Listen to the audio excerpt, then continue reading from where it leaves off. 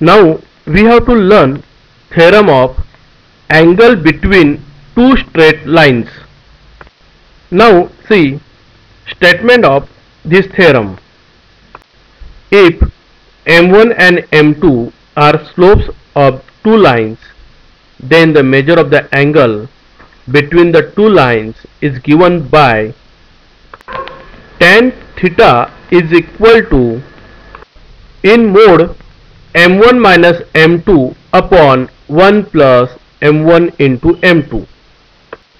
See proof. Consider a coordinate system. If theta 1 be the inclination of the line having slope m1 intersecting x-axis at point A, and theta 2 be the inclination of the line having slope m2 intersecting x-axis at point B. Therefore, tan theta 1 is equal to m1 and tan theta 2 is equal to m2. These two lines intersect each other at point P. Let angle APB is equal to theta, an acute angle between two lines.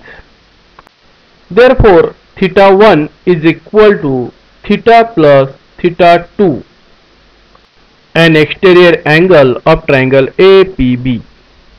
Therefore, theta is equal to theta 1 minus theta 2.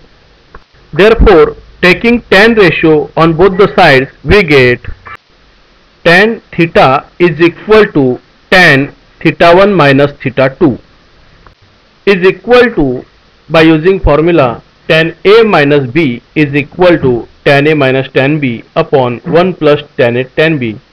We get tan theta 1 minus tan theta 2 upon 1 plus tan theta 1 into tan theta 2 is equal to m1 minus m2 upon 1 plus m1 m2.